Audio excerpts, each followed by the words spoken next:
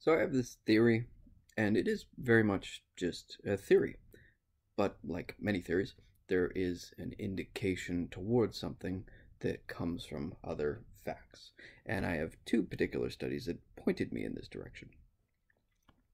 Both studies are about different things by different people, but they indicate a certain muscle, the rectus capitis posterior minor, as an indicator of either chronic headaches when they look at the hypertrophy of the muscle, that's excess growth and thickening, or, in this other study, the recovery rate after a mild traumatic brain injury. In this case, they're using it as a predictor for how well the patient will do after this injury.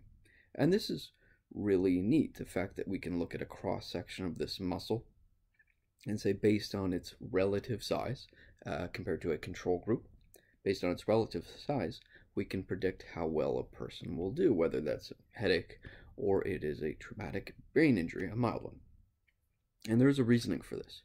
And this is as well newer research, and it's saying that where previously we thought the rectus capitis posterior minor was attached from the occipital bone, skull, to the C1 vertebrae, it's actually now been shown that it's really more attached to the dura mater and the occipital bone.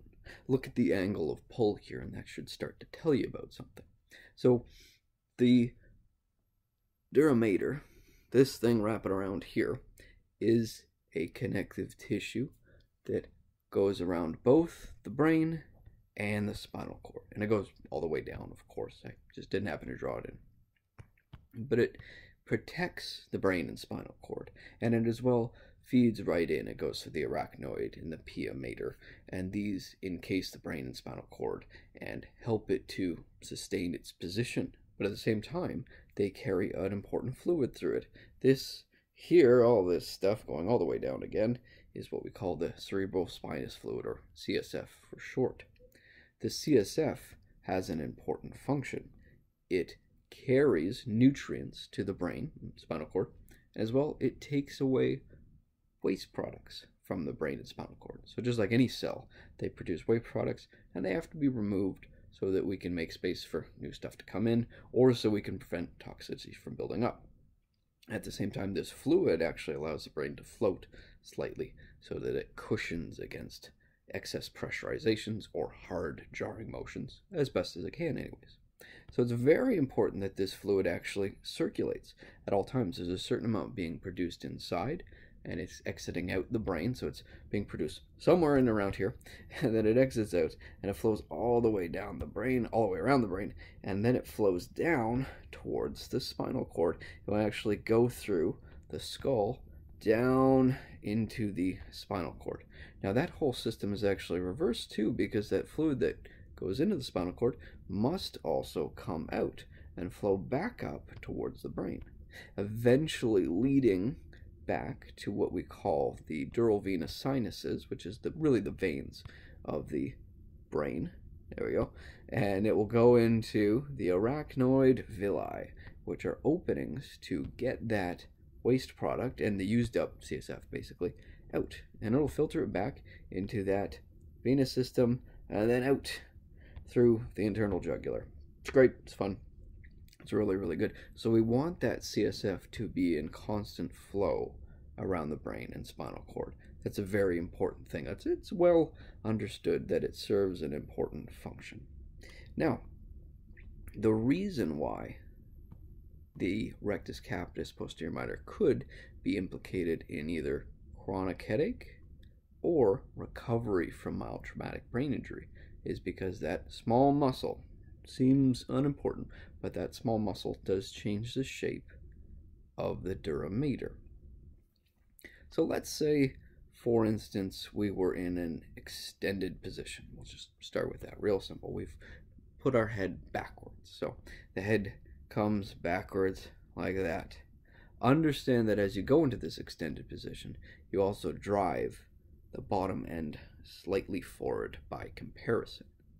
If you've ever seen the occipital condyles, you basically have is relatively two synovial joint system, And what you'll have is when it's in a back position, when it's in a flex position, the reverse of what we have here, there'll be a little bit back. It's not just a perfect pivot, but it'll slide a little bit back. And as you go into an extended position, they'll be driven forward just slightly. So the whole position of the skull actually slides forward a little bit, but it's enough to change the relationships of the interacting structures. Two of those structures is the foramen magnum, that'll be the blue one here, and then the C1 vertebrae, that'll be our black one. So just like we had before, I'm exaggerating here, but if we were in more of a flex position, we drive the opening back. Just think for a second, we've got, the brain above this point, the brain's all above here, and then the spinal cord actually exits through this opening. Consider what's happening there. By comparison, again, that first one was a big exaggeration.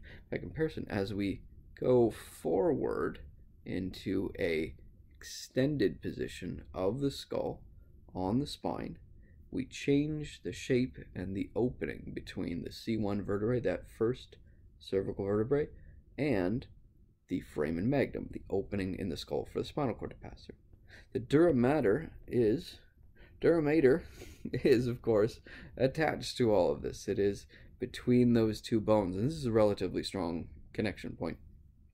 And so it's really C1, C2, by the way, but don't worry about that. C1, C2, and the occiput, but don't worry about that. As we change the relationship, as it's driven forward, it makes sense that the dura mater would actually go forward along with it. So it would be pushed along with it. Considering the size of this space, I'm just going to take this away just to clear that up a little bit. Considering that we are pushing forward into this space, we would likely have a little bit less of it in the back here. And because it's very important that that CSF flows down through here, it could be that we're preventing the optimal flow of that. This is not a fatal thing. It's not something that's going to cause massive damage right away, but it makes your skull CSF flow suboptimal. It's not working as well as it could be. So, based on the position of the rectus capitis posterior minor, it, through its orientation, can contract, pulling back on that dura, because it is attached to it, and the skull is a relative fixed point. Even though it's moved into that extended position, as we have it here, even though it's moved in that extended position, it's a good anchor to pull on. So the dura mater can come forward, or relatively posterior in this case, but it can come along with that muscle, be pulled by that muscle, and this will allow that rectus capitis posterior major to pull in this orientation, to pull it away from that C1, C2 vertebrae, and instead of pushing into the area, it actually gets pulled away. More likely it wouldn't be outpouched, it would be more of just in a neutral position. And what this could do is keep this area patent, keep this area behind the brainstem going into the spinal cord. It could keep it open just well enough to allow proper CSF flow in really any position of the head. We've given extended position here, but side bending and rotation, of course, are relevant too, because there's lots of different positions. This is just an easy to understand example.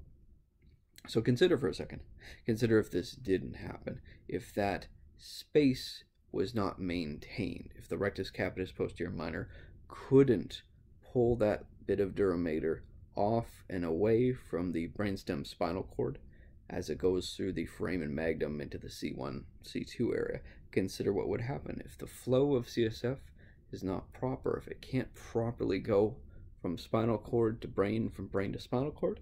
We wouldn't have as much CSF clearance. We wouldn't have as much flow around the brain, and we'd probably have a little bit, just a little bit, nothing major, but a little bit of pressure buildup, a little bit of waste accumulation, and maybe a little bit of impeded supply to either the brain or the spinal cord.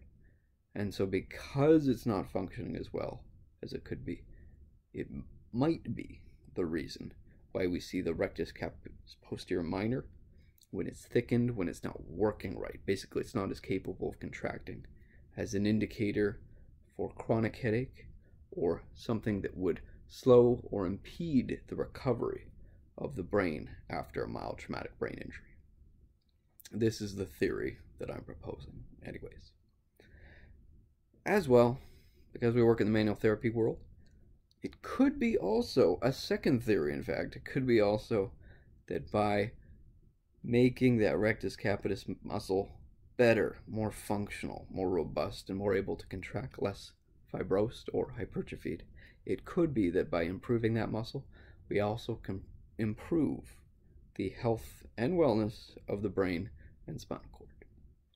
Anyways, just a theory. Hope it made sense.